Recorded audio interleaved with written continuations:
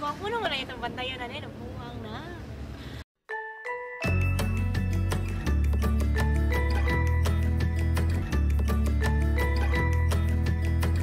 Hello mga ka-jams, welcome to my YouTube channel. So right now I'm here at Leiden. Kasi nga mainit, 17 degrees at as you can see, gandang-ganda ako sa sarili ko today. Kaya mag-vlog ako about Leiden. And behind me, as you can see, is the Molen Divac Museum.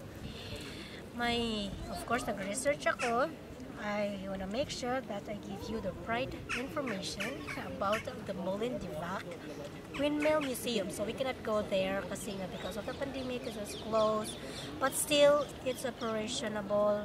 Nag-grind pa rin siya. The Molen Divac also known as the Falcon. Tawag din pala siya na Falcon. Hindi po si A.J. Falcon, ha? Yan po, ang tawag po siya na the Falcon. And it was built in 1785. So, hindi ka pa pinanganak, andyan na siya. Ayay, nagka-crush ni Inday. Nagisi-ngisi mo na yan. Do, single up ako do. Basig.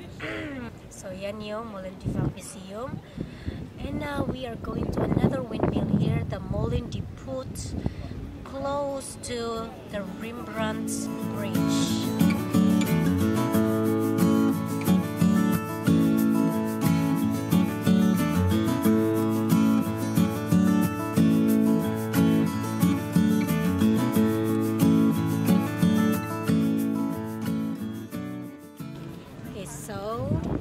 Is the Molen Divac. It's working. And dito naman yung bridge na to, so you can see, tada! This is the Rembrandt Bridge and it is named after the famous painter here in the Netherlands, Rembrandt van Rijn. And ito, hindi na to siya original na bridge kasi it was destroyed the same spot lang din. Replika na lang siya. But it's so beautiful. Tada! That is Molen Divac. And this is the Rembrandt Bridge.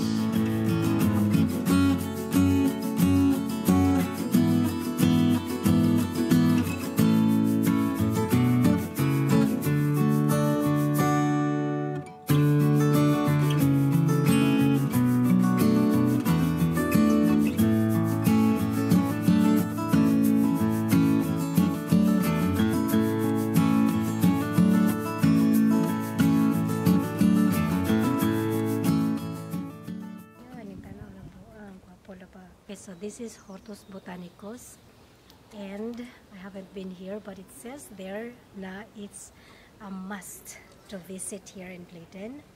And of course, may pa-information tayo. The Hortus Botanicus of Leiden is the oldest botanical garden of the Netherlands and one of the oldest in the world. It's open for the public, but right now since COVID, so we cannot go inside. Pero may namaligya sila. Kita dito? Namaligya na sila. Tulip. Okay, so this botanical garden was founded in 1590. So hindi ka pa rin buhay. Andito na siya. With a tropical glasshouse. Now, I will show you.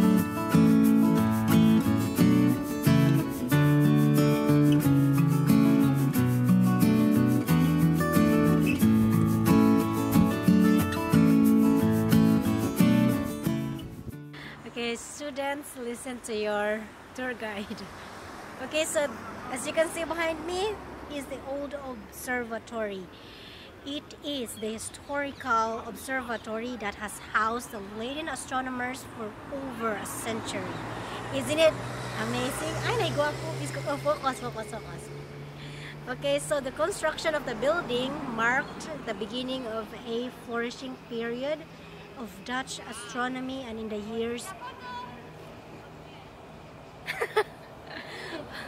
so wala jeep focus ni ato ang kuan karon na din sa seryo.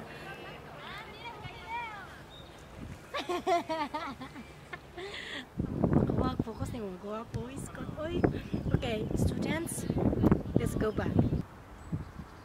For more information about the World Observatory, please Google yourself. Oh, magpag-Google jud mo ha. Kamo na rin Google ha. Oh my goodness. Nawala na ko sa aking sarili. Tayo na, may lami pa tayong puntahan.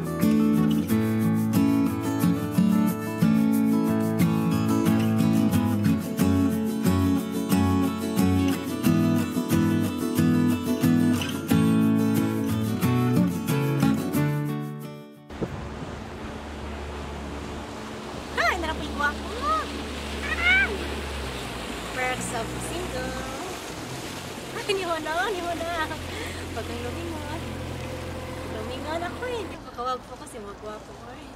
Okay, anyway, we are here at the Rappenberg Street, and of all the Leiden streets and canals, it is the most beautiful and the oldest streets here in Leiden. Yeah, lapoy nila ba?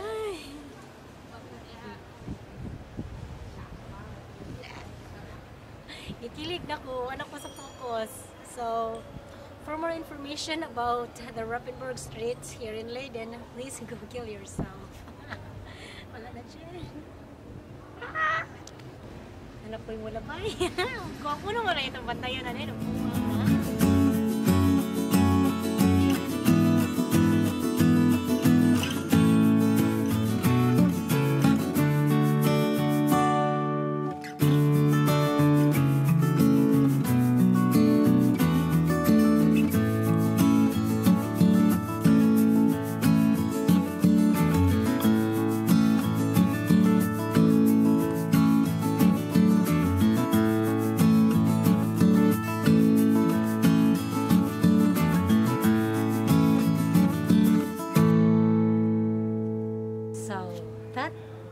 Building behind me is St.